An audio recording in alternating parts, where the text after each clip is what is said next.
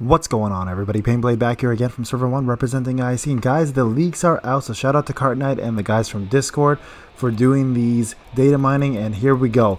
Let's look at Mitsuki, his own path. Special ninjutsu. The path lit by the full moon. Boosts own critical rate and deals damage to one enemy. Fixed chance to stun that target. Lowers all enemy damage increase rate and critical rate for 2 turns. Now, I already called this yesterday. I did say he was going to have a stun, and here we are.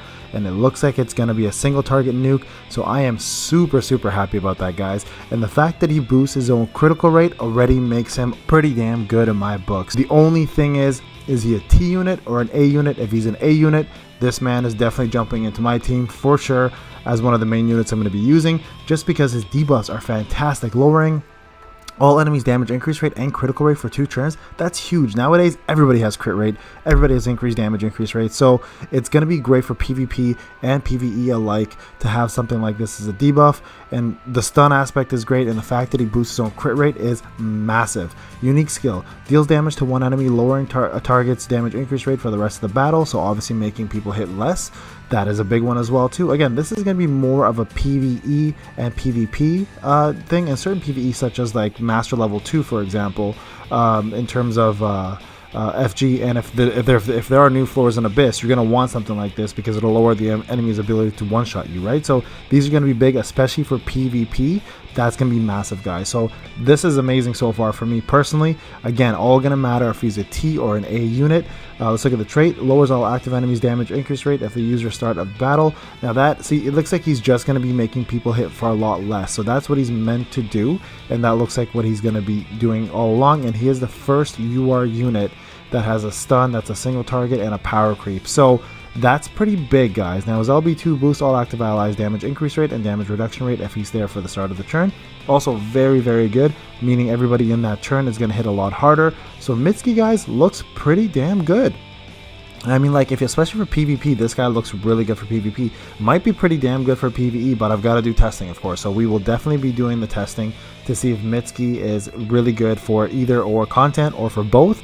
And we're going to be doing that as soon as possible. So I'm very excited for this. Now, again, the caveat here, there are 2 things that's going to make him over the top good. Either he is an A unit with 5,000 vitality or 10k, which I don't think we'll ever get again. No instant jutsus I think will ever come out. But if he has the 5k vitality trait and he's an A unit, that's going to be huge. Even as a T unit, I wouldn't mind it just because he does have the stun. So that'll be fantastic to have either way. But most of the time, the single target stuns are A units. So I'm starting to kind of veer towards him being an A type rather than a T type. So that'll be great. And plus he'll get the 3rd training gem bonuses on top of that, right? Alright, so this looks good to me. This looks like a great PvP character and some PvE characters as well too. Let's look at Orochimaru. One of the legendary Sanin, as we know. Special ninjutsu, deals damage to one enemy, lowers target's damage reduction rate and guard rate for the rest of the battle. Okay, that's not bad. That's not bad. Okay, so this is good for tank killing essentially. So I'm already thinking he's gonna be a T unit. Deals damage to one enemy, boosts damage reduction rate for users and all allies of the 3-man cell. Okay, 3-man cell one's not the greatest. Not a big fan of that usually, so that is a little bit meh to me. Shinobi trait, boosts all active allies damage reduction rate if the user is active at the start of the turn. Boost damage increase rate if the user and all allies of the same 3-man cell for the rest of the battle at the start of the turn after an ally has been defeated.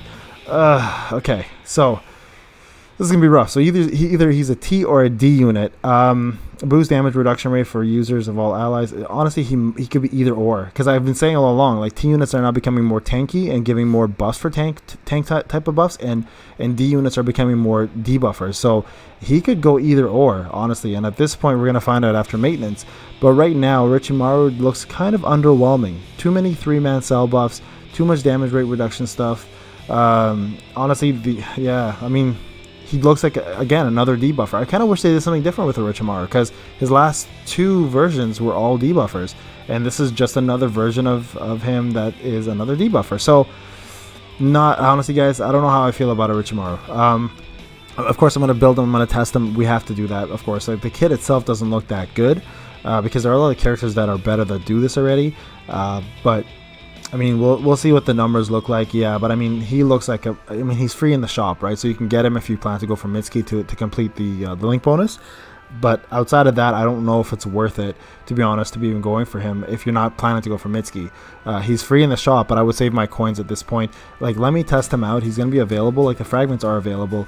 I just don't know how I feel about this whole kit, especially, like, you know, the damage increase rate part is kind of nice for the 3-band cell, but I mean, there's so many people that do that already, and that don't rely on allies being killed. So I don't know, guys. This is he doesn't look very, very good, but I'm telling you now, I do like how Mitsuki looks. So I will go up here and look at it again. So let's look at this one more time here. Special ninjutsu, boost on crit rate, so very similar to Hebi, SMN, and that's the problem. Like Pain, SMN, and Hebi all have that, right, as they boost their own critical rate. So it's hard to tell if he's an A or a T because there are 2 Ts that have it and 1 A. The stun part of it makes me want to feel like he's an A unit because most of the A's have the stun when they have this crit rate, and I'm talking about just Hebi here. SMN doesn't, Pain doesn't, right? Lowers all enemies damage, increase rate, and critical rate. So that part there kind of makes me worried that he's a T because of that right there, these debuffs. I mean, A's have it as well too, like Obito has damage rate reduction down. So I mean, A's are starting to get more things like that, so it could be possible that he's an A unit. The unique skill is actually pretty damn good. Again, it is great. It's gonna be great for PvP. I don't know how it feels about PvE yet.